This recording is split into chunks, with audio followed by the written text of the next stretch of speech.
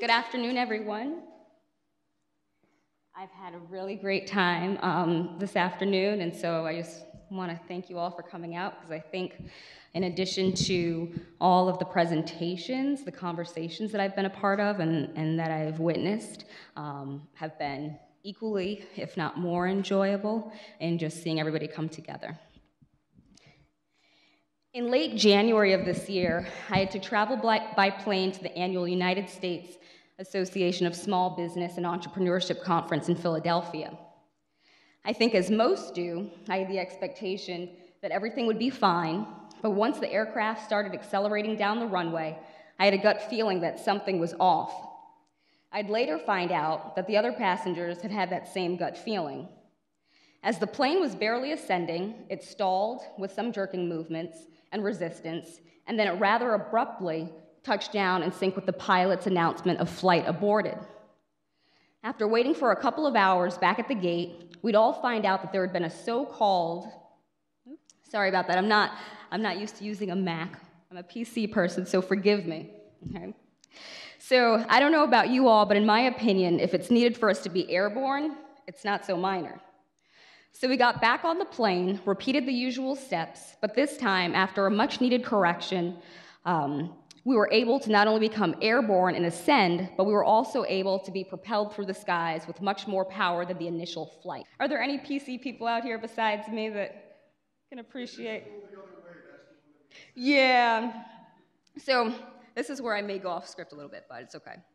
So I share this story with you all because I think it's a perfect analogy to what I think a lot of professional women, whether you're in tech or whether you're in other professions, experience with respect to career and family planning. Before I get into the crux of this presentation, though, I want to note something important, or a couple of things that are important, at least to me and perhaps to you too. While this presentation, much like the work my company is currently doing, is focused on professional mothers with biological children, for reasons that will be made clear, I also want you to think of all of the women in the workplace who become mothers not only through biology, but also perhaps because of adoption, fostering, or familial circumstance. And then I also want you to think more broadly of women in the workplace, as well as everyone else, regardless of sex or gender, for the meaningful work we all strive to do in our lives. The literature demonstrates that whether for biological or evolutionary reasons, societal incentives, or other motivations, an overwhelming portion of not only Americans, but also humans are drawn toward parenthood. In the States, for example, a 2013 Gallup poll found that 95% of Americans want children, 74% have children, 16% don't have children but want them, 3% don't have children but would have liked to have had them, and 5% don't want children. For many, if not the majority, this gravitational pull can manifest differently for various reasons, but there are overwhelming similarities. Often, the strongest motivators are the visceral and primal desires that many have to bring forth life and have life beyond one's own, thereby engendering a sense of immortality and everlasting legacy. These are all powerful feelings. These are all important aspects of many people's life purpose, as self-reported. However, as important as the identification of life purpose on account of biological motivations and imperatives is, for most people, there is another equally profound motivation at force at work that moves us through life and gives us a sense of purpose, direction, perspectiveness, and optimism. It's our intellectual curiosity, and specifically, our curiosity and thirst for knowledge, perhaps in a particular field or pursuit or industry, that if we are fortunate, yields satisfying careers and a sense of self, premised not on what our bodies can do, but what our minds can imagine, and the pressing and critical problems that our minds can solve. As humans, we are not only driven by a reproductive imperative, but also very much by a quest to know, to solve, and to create, as can often be accomplished in our careers.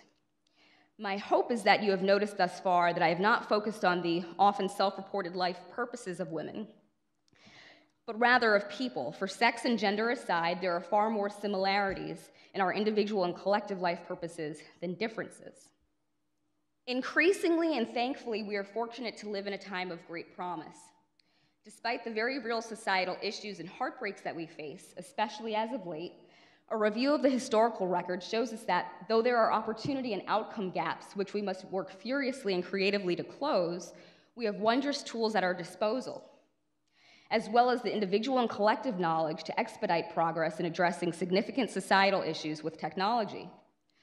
For the past nearly 60 years in the United States and Western European countries, and for even shorter periods of time outside of the West, women have increasingly pursued and found not only the means to become financially self-sufficient through jobs, but they have also been able to participate in a knowledge economy broadly defined, in which their intellectual talents have been integral to solving problems and pushing the progress needle that much further. A 2016 AlterConf presentation titled Crossing the Language Divide, Making Programming Accessible to English and non-English speakers alike, eloquently touched on the contributions of women in technology, especially early computer programming. So the contribution of women early on in computer programming was undeniably a benefit to humanity. And yet, as women's presence has increased in the workforce, in tech and in other fields, something disappointing continually happens. This something is not, at least from my perspective, the result of a conspiracy or even broad societal malicious intent, but rather that of society being oblivious to something rather important, that while sexism and other negative isms must be damned and repudiated, there are some biological differences between men and women that if we insist don't exist, or reason that they don't have significant impacts on our lives and goals, can make us that much less attuned to certain other issues and less equipped to ensure that we close opportunity and outcome gaps such as the gender pay gap. Okay. Little did you know this would be the comedy hour too. Okay. So disequilibrium. By my mid-20s, I was flying. I had graduated from college, taken a couple years off to work, and then I had returned to school to pursue my master's. Within the same year I earned my master's, I got married to my college sweetheart, officially started my career, and then within a year and a half, I had had my first child. The first part of that short chronology was as how I expected it to be, quite linear and forward-moving, but the second part and beyond threw me for a loop. Things became unbalanced. There was disequilibrium, and by the time I had my second child, 2 years after my first, I had an even more profound sense of disequilibrium and despair. In my particular case, I was clinically depressed and struggled with postpartum depression, anxiety, and the intrusion of suicidal thoughts and legitimate fears about my ability to care for myself and, by extension, my children.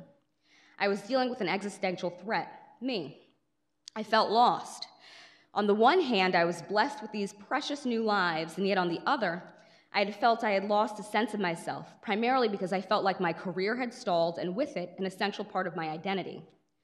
One wing of the plane, my personal life, was better positioned than the other wing, my career, with the plane itself representing my sense of self and life purpose. This feeling of lack of balance and uncertainty, as if I were a hamster in a wheel just spinning around, was ever present until my second child was around 6 months. Compounding the fact that I could tell that despite my husband's and my personal life being on the trajectory we had wanted and for which we had meticulously planned, his career was taking off while mine was stalling.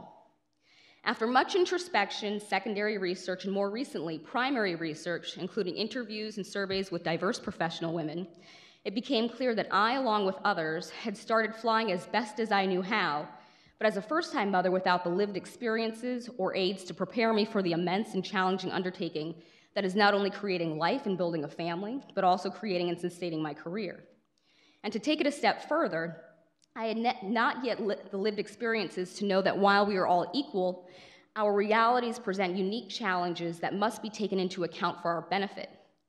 In the case of professional women who get pregnant and have one or more children, the physical and mental rigors of creating life can create unexpected challenges when it comes to optimizing decisions related to not only our personal lives and health, but also our careers as we transition from pregnancy to motherhood in the professional context. Where we so greatly experience various unintended setbacks as professional women, per research, is not just motherhood itself, but the transition to motherhood starting in pregnancy. Is it because we're biologically inferior? Unequivocally, no, and far from it, but I'll return to that in just a moment. For women who struggle with pregnancy-related conditions such as nausea with or without vomiting, commonly known as morning sickness, or to many of us, if I can say, all damn day sickness or daggone, I'm sorry if that goes against the code of conduct, or extreme fatigue, chronic back pain or sciatica, or any number of physical ailments and even neurological hiccups such as the infamous pregnancy brain or hormone-induced psychiatric issues, this sense of disequilibrium is often first noticed during pregnancies, but often with no effective means of addressing these realities in ways that not only preserve the gains made in careers thus far, but also in ways that help professional women augment their natural abilities to continue making optimal choices for career advancement, even when they are running a 9-month physical and mental gauntlet and at times feel like they are running on fumes, as demonstrated right now. While the motherhood penalty is not the major driver, while the motherhood penalty is not the only driver of the gender pay gap, it is nonetheless a major driver of it.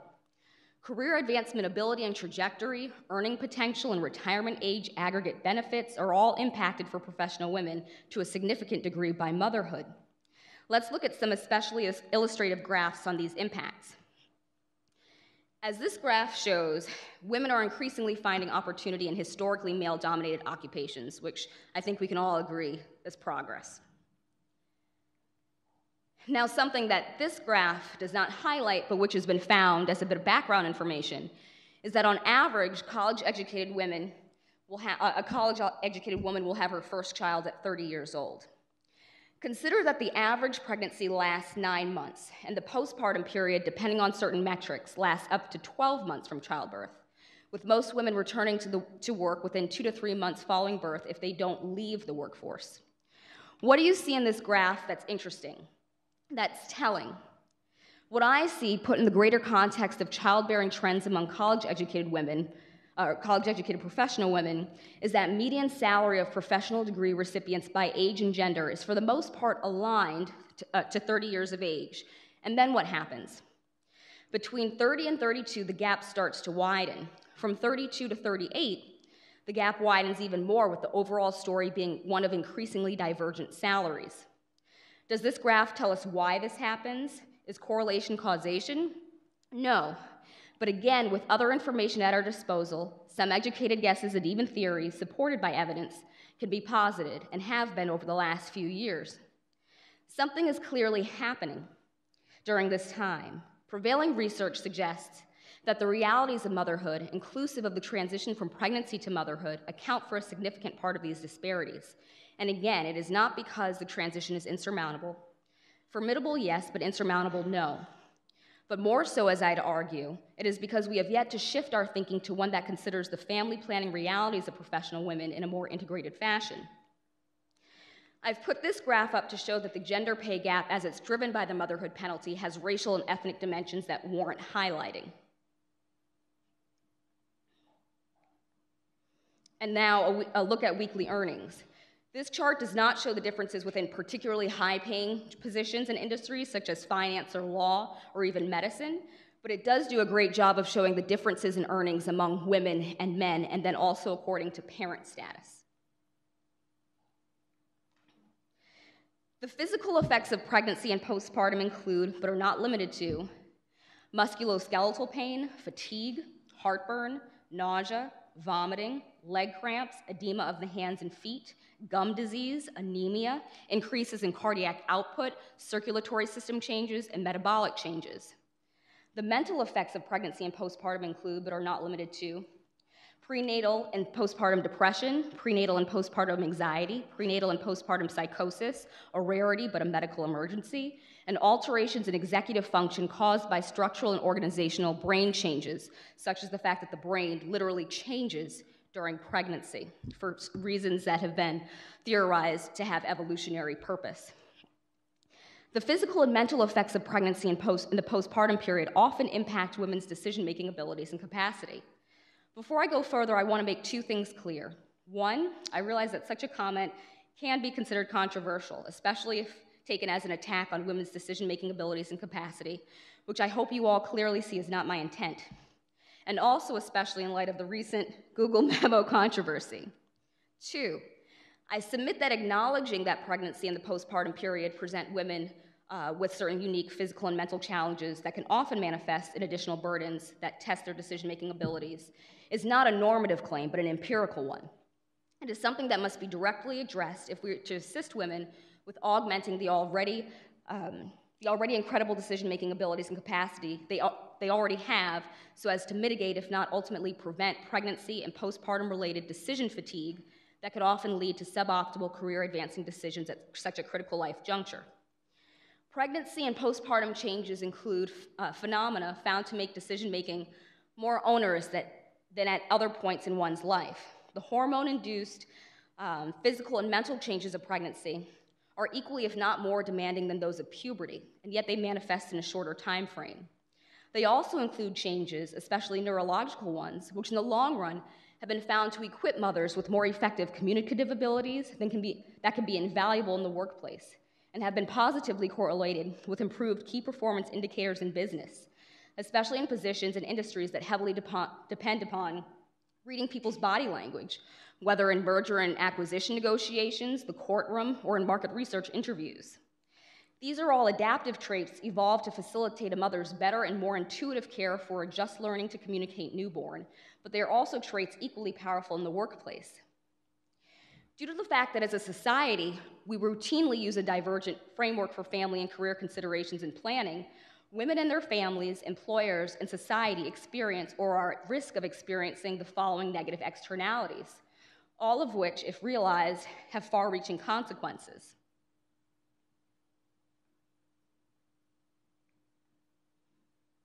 I'm telling myself to take a water and breathe break right now, so that's what I'm going to do.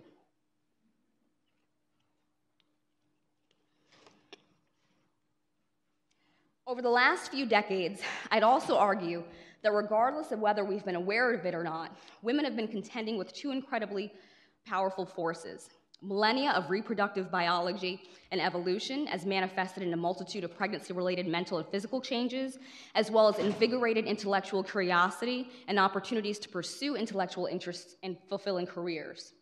Two equally powerful forces and desires, but we have lacked a way to support women through a framework that is integrative, proactive, and synchronous, putting women in the pilot seats rather than relying on slow-moving public policies and corporate policies to most efficiently and effectively prepare us to truly take flight and soar and have that much more positive impact in our places of work and economy. As has been mentioned for a number of reasons, some of which are unique to this century, the ability to take in and routinely assess the continual influx of information to make important decisions while also being mentally and physically fatigued often tests women's capacity to constantly optimize decision-making and attain optimal outcomes as they experience pregnancy and then new motherhood, not separate from their careers, but along the same continuum. More than any other time, modern professional women are faced with an enormous volume of personal and professional information from which to consider and make family and career decisions on a constant basis. If we believe that to succeed as a society, we need an all-hands-on-deck approach, how can we assist them with this important and heavy task? For our part, and through AI-driven technology, my company is developing a product that augments women's decision-making abilities as relevant to integrating family and career, and especially with an awareness of the benefits of having women, particularly mothers, stay in the workplace if that is their desire.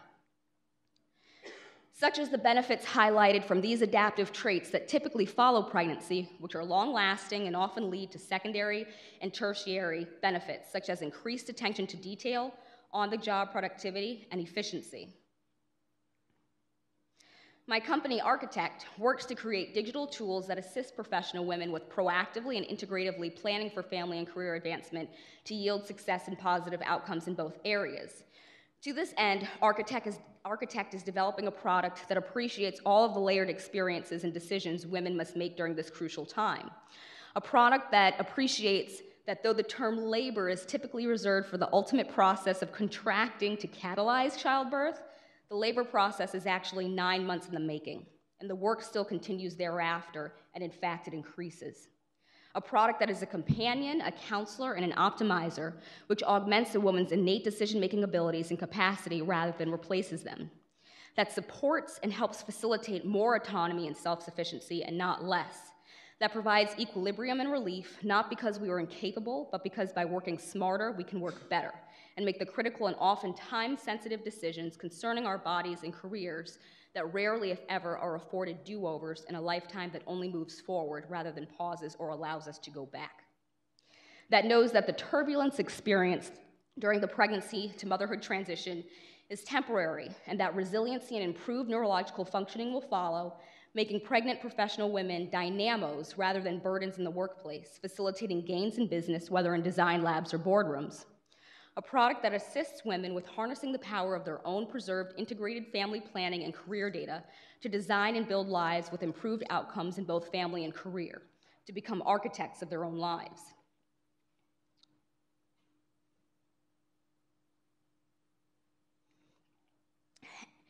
As we know now more than ever, the promise of AI technology is not limited to nifty consumer gadgets or improvements in financial and healthcare systems.